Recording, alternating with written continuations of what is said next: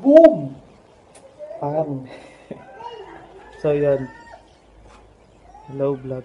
Welcome to my guys. So, what's shout out? Shout out. What's out what's out? What the fuck? Ngayon pag-aaralan natin yung 7 essential nuts na ituturo ko ngayon sa inyo. So, samahan nyo na ako ngayon. Let's go! Parang. So yun, ito yung pang-una. Tawag dito ay square nut. Una, ganito lang gagawin nyo. This one. Malag. X. Yan, ganyan. Tapos, tok mo itong isa. Dito. Parang yan. Yan, ganyan. Sunod, ay magagawa ka ng parang bilog sa dalawang dulo to. Ayan. Bilog. Tapos, ito, pasok mo dito sa boat para mahila mo ng sabay yung dulo. Parang ganito. Yan. Ito na po yung square nut. Wow! Parang. So yun. Pangalawa, club hitch. Una, ganito, mga tali. Tapos, ibend mo yung tali na parang gagawa ka ng bilog. Parang ganito. Yan. Tapos, isa pa. Yan. Parang bilog na. Yan. Tapos, yung pangalawang bilog na ginawa, nasa ibabaw dapat siya nung unang bilog. Tapos hilahin mo ng mabuti. Kumuha ka ng object na para pumasok tong bilog dun. Yun na. Tulad nito. Tapos, ayun. Yeah. Ganito ang nangyari. Yan yung club hitch. So yun, ito yung pangatlong tawag dito. Sheet bend. Kailangan mo ng dalawang tali. Ulit. Tulad mo una. Una, itong unang tali, kailangan ganito yung forma. Para kasi ito papasok mo dito para mag-tight silang dalawa. Okay. So yun, at yung sunod. Yung pangalawang tali, pasok mo parang ganyan. Yan. Tapos, hirap explain. Mga bobo! Tapos, itong pangalawang tali, ikot mo sa taling una. Parang ganyan. Tapos, pasok mo dun sa pinakatali talaga niya. Kasi hilahin mo yung unang tali. Yan. Ayan. Ito yung sheet bend.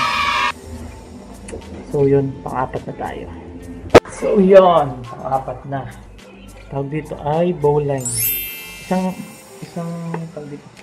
tali lang kailangan mo. Ginagamit yun sa mga bangka. Ganun. Parang unang gawin mo. Yan, ganito. Tapos, itong ganyan to, gagawa ka ng bilog.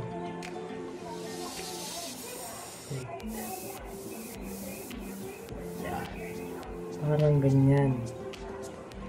Next, ay pasok mo to dito. Tapos, pasok mo din yung ito. Dulon to dito. Para pag ganyan. Tapos, dun sa bilog na yun. Yan. Tapos hilahin mo lang. Parang ganyan. Yan. Ito ang bowline. Yan. So, yung panglima na tayo. So, yun. Panglima na tayo. Tawag dito ay figure 8 loop. Kaya siya figure 8 loop kasi gagawin mo hugis 8 yung tali niya. Gago! Isang tali lang to. Kailangan mo lang na gawin dalawa. Padikit. Tapos, etong dulong to, ikot mo sa daliri mo. Parang ganyan. Tapos, pag ganyan mo. Wow! Tanggalin mo. Tapos, ito, ipasok mo dun sa unang butas. Sisilahin mo lang. Yan.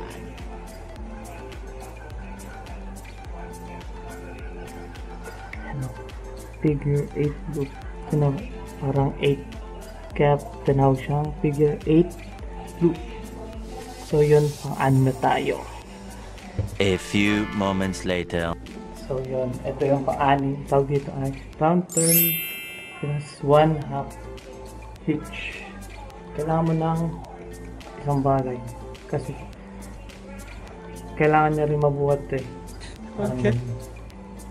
Una, yung linyan to, pasok mo dyan. Ikot mo. Tapos isa pa ulit na ikot. Parang ganyan. Yan. Tapos, para mabuo mo yung hitch, kailangan mo ito, pasok dito. Hilahin mo lang. Yan yung una. Yan yung una. Tapos isa pa ulit para maging round turn plus 1/2 hitch.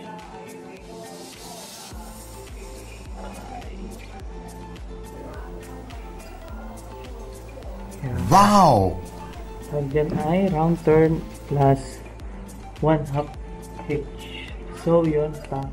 Pang-pito na tayo. So, yun. Ito na yung panghuli.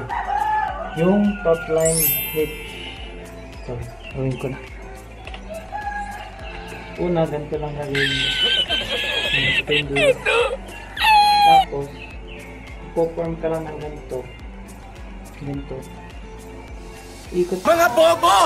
mo yung dulo ng 2 beses. 1, 2. Ganito bang nangyari? Ayan. Kita na.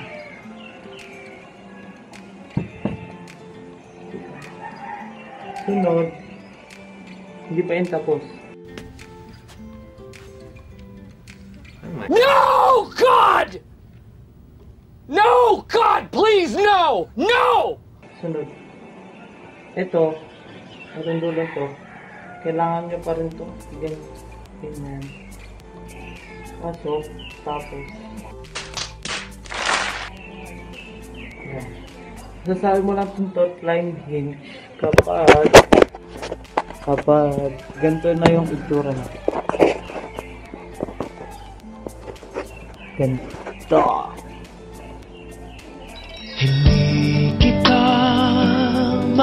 So yun. Dito na nagtatapos yung vlog ko na tungkol sa 7 essential nuts. So, like, share, subscribe to my channel. So, thank you.